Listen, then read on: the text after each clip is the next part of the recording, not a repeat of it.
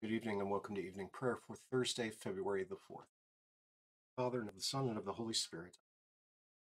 Let my prayer rise before you as incense, the lifting up of my hands is the evening sacrifice.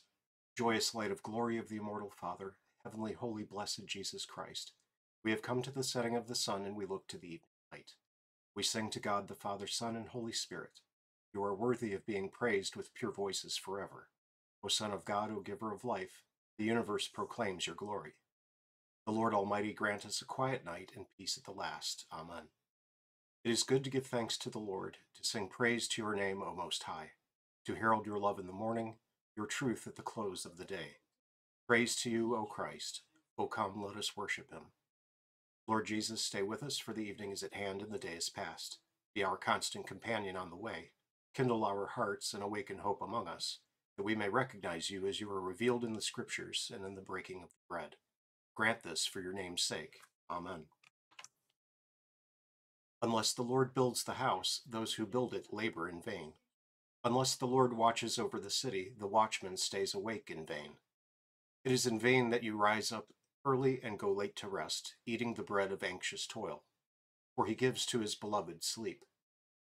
Behold, children are a heritage from the Lord, the fruit of the womb a reward. Like arrows in the hand of a warrior are the children of one's youth. Blessed is the man who fills his quiver with them. He shall not be put to shame when he speaks with his enemies in the gate. New Testament reading tonight is from John's Gospel, chapter 1. In the beginning was the Word, and the Word was with God, and the Word was God. He was in the beginning with God. All things were made through him, and without him was not anything made that was made. In him was life, and the life was the light of men. The light shines in the darkness, and the darkness has not overcome it. There was a man sent from God whose name was John. He came as a witness to bear witness about the light, that all might believe through him. He was not the light, but came to bear witness about the light. The true light, which enlightens everyone, was coming into the world. He was in the world, and the world was made through him, yet the world did not know him. He came to his own, and his own people did not receive him. But to all who did receive him, who believed in his name, he gave the right to become children of God, who were born not of blood, nor of the will of the flesh, nor of the will of man, but of God. And the Word became flesh and dwelt among us. And we have seen his glory. Glory as of the only Son from the Father, full of grace and truth.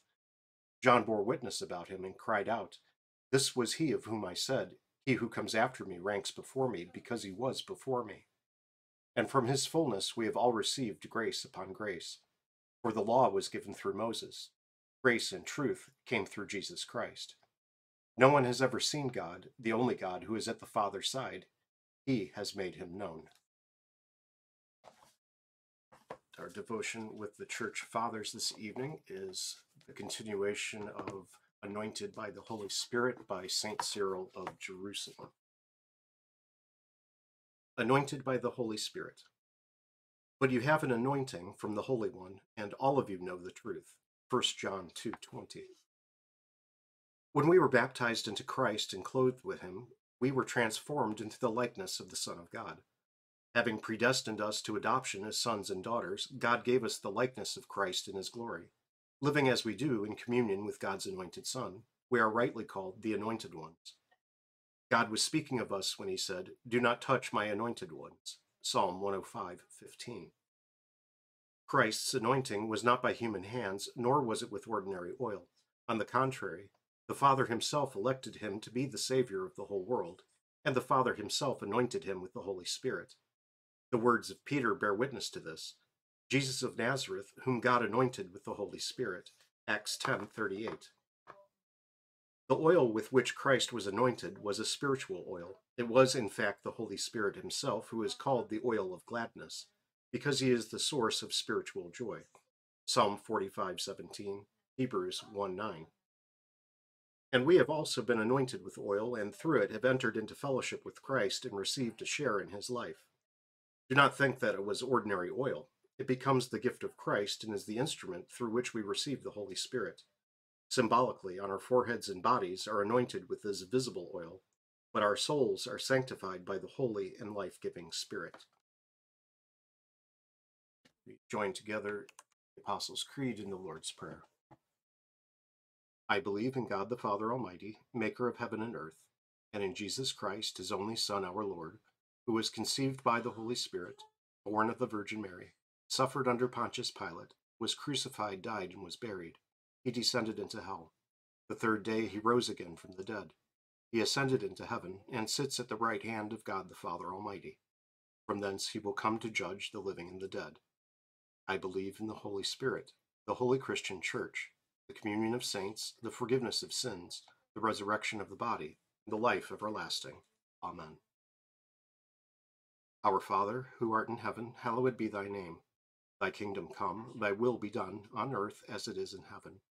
Give us this day our daily bread, and forgive us our trespasses, as we forgive those who trespass against us.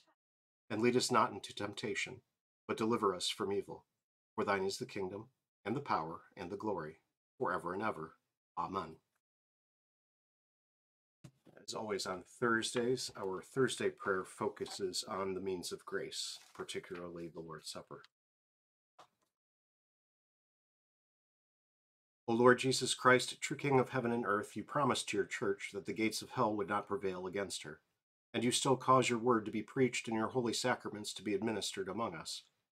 But O Lord, the sins of your people obscure the majesty of your bride. Your holy vineyard is trampled, and your blessed sacrifice stands neglected. Many think themselves strong and despise the life-giving food that you have ordained for your people for the forgiveness of their sins. Pardon all our arrogance, and do not come to us in wrath to remove the lamp of your word from before our eyes. O Lord, we pray you, visit this vine which you once established for yourself, and renew us with the sun of your mercy and the water of eternal life. Give us a great hunger for the food of your true body and blood, and let all your faithful people ever be found in the apostles' doctrine, in the fellowship, in the breaking of your bread, and in the prayers. We implore you, O Lord, for our altar, that it may ever be a place where the medicine of eternal life, the forgiveness of our sins, strengthens us in body and soul, that disbelief and impenitence may stay far from all who come there, so that they may not eat and drink to their own judgments. O eternal high priest, let the fruit of your Spirit grow in us, which is love, joy, peace, patience, kindness, goodness, faith, gentleness, and chastity. Cause us to live in holy conduct toward one another to the glory of your holy name, here in time and hereafter in eternity. For you live and reign with the Father and the same Holy Spirit, one God, now and forever. Amen. Almighty and everlasting God, who governs all things in heaven and on earth, mercifully hear the prayers of your people and grant us your peace through all our days. Through Jesus Christ, your Son, our Lord, who lives and reigns with you in the Holy Spirit, one God, now and forever. Amen. I thank you, my heavenly Father, through Jesus Christ, your dear Son, that you have graciously kept me this day. And I pray that you would forgive me all my sins where I have done wrong, and graciously keep me this night. For into your hands I commend myself, my body and soul in all things. Let your holy angel be with me, that the evil foe may have no power over me. Amen. Let us bless the Lord. Thanks be to God. Good night.